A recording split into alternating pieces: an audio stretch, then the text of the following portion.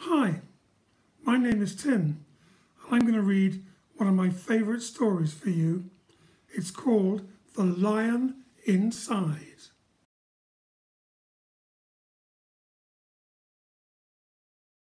In a dry, dusty place, where the sand sparkled gold, stood a mighty flat rock, all craggy and old.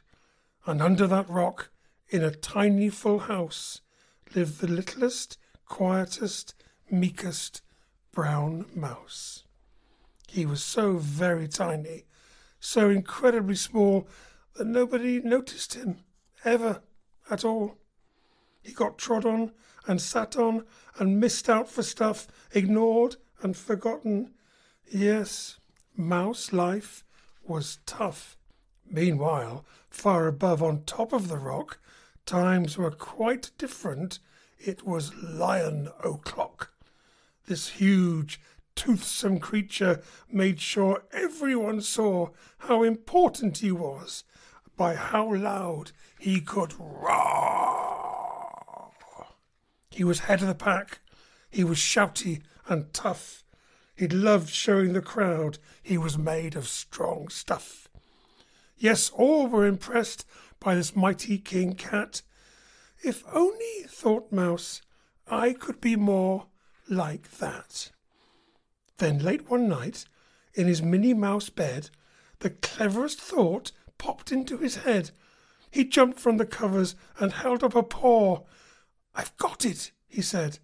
What I need is a roar. I mean, what if this mouse, with the weeniest squeak, was a little more grrr and a little less meek? Well, he'd still be the smallest of fuzzy brown mice, but he'd make friends and join in, and life would be nice. Yes, thought the mouse, I must find out how. I will learn how to roar, and I will learn it now. But, oh my gosh, there was only one beast who could teach him this thing, but might make him a feast.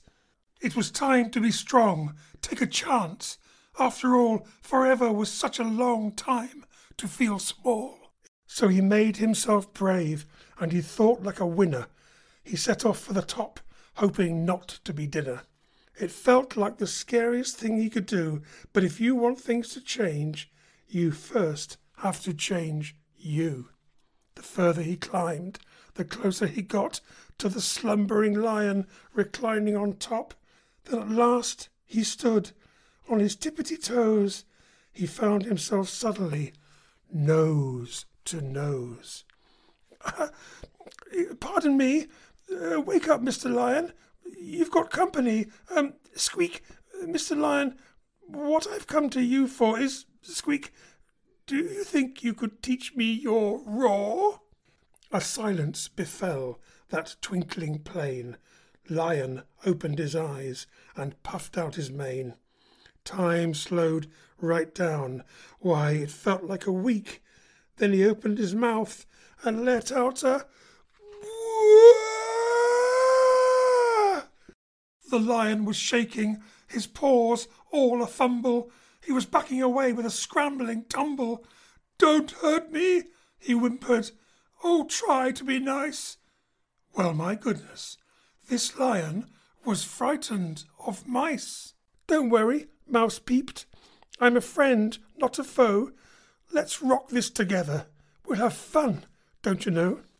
That was a magical moment for sure. When Mouse didn't feel at all small any more, he'd found his true voice and learned to speak out, and for that you don't need to roar or to shout. And from that day and always, the two were a pair. They both liked that rock better, now that rock was to share. The mouse, while still little, felt big in his head, and Lion, he still roared, but with laughter instead. Yes, that day they both learned that no matter your size, we all have a mouse and a lion inside.